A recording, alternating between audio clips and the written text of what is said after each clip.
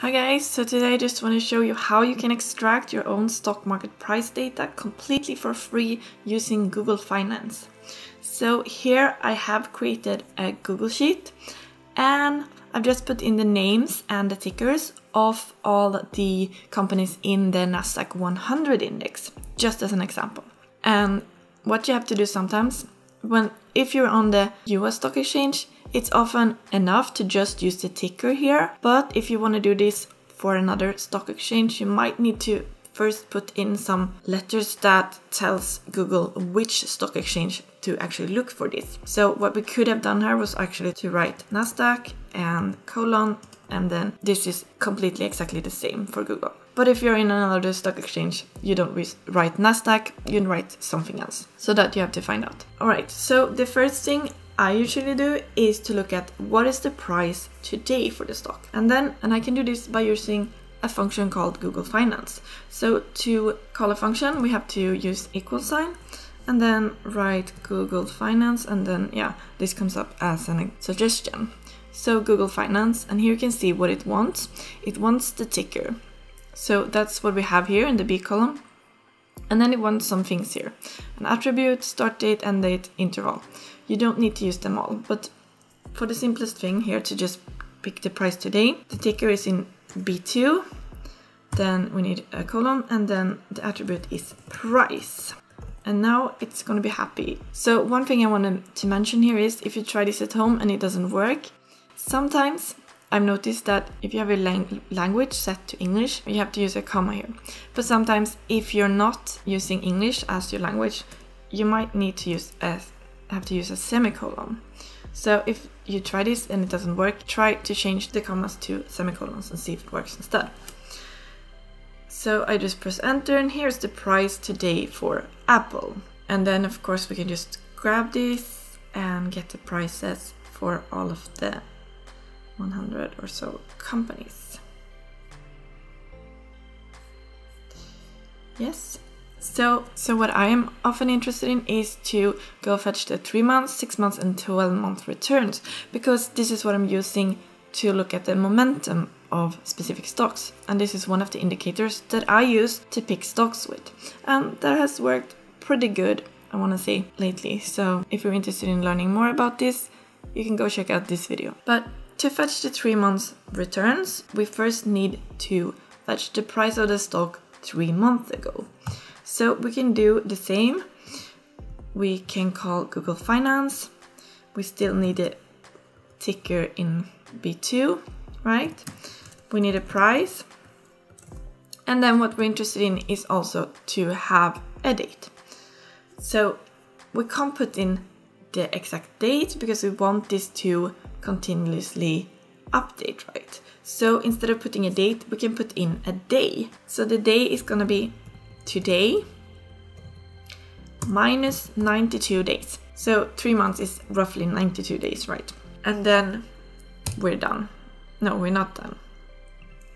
So what we get then is a matrix telling us the date. Now it's telling us the date in some weird numeric form here. But never mind, because we're not so interested in the actual date. And then it's telling us the closing price on this day 92 days ago. But we're only interested in the closing price, right? We don't care about the text here and we don't care about the date. So to only get this number in the second column, second row, we can put an index around this. So we say index this, and then we're gonna tell it to take the second.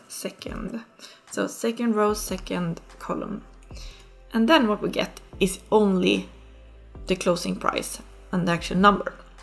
But that doesn't give us the returns. So to get the returns of something, we need to take the price today minus the price 3 months ago, if you're interested in the returns in the past 3 months, divided by the price 3 months ago. So here we just have the price 3 months ago. So we need to take the price today, it's in C2, minus this, and we also need to tell Google to calculate this first by putting it in a parenthesis, and then we divide by this, because this was the price 3 months ago. Alright, so enter. Yes. So now we got it in decimal form. So what I usually do is also to take it times or multiply it with 100 to get it in percent. So in 3 months, Apple has gained 7.88%. So if you want to look at the price instead 6 months ago, we can just copy this, paste it here, but now we're not going to look at the price 92 days ago, we're going to look at the price 182 days ago, because this is roughly 6 months. And the same goes here, and then enter. Okay, and Google tells us, do you want to autofill this? Yes, we can do that. So now we get the returns of all these stocks 6 months ago. And the same goes, of course, for 12 months. We can now exchange 92 here for 365, which I'm pretty sure you know is the number of days in a year. And then press enter and autofill. Yes. So now we have got all this price data, but we haven't got this filled out, so we can just drag this down and get all of the numbers for all of the stocks here.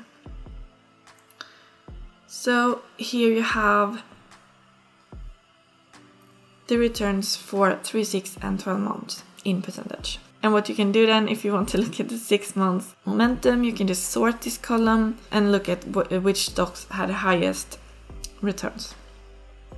Or as I do, I take the average of 3, 6 and 12 months first, so you can just make another column here and calculate that and then sort that. Alright, I want to show you another thing that you can use this for as well, and that would be to follow the stocks that you have purchased. So here I've just taken the 5 first stocks of the Nasdaq 100. Again, I put the ticker here.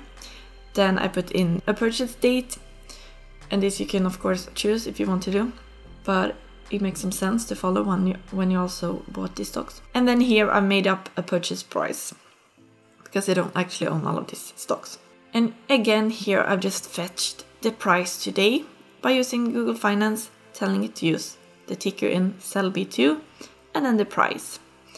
And then to get the returns, we needed to take the price today, E2, minus purchase price, D2, in parentheses to tell Google to calculate this first, and then divide by the purchase price, and then multiply by 100 if you want to have it in percent. So this is how much my fictive portfolio or my fictive stock purchases have returned since I bought them in 2026. So I hope you found this little tutorial useful, and that you now can go and create your own Google sheet if you want to follow the price data of some stocks.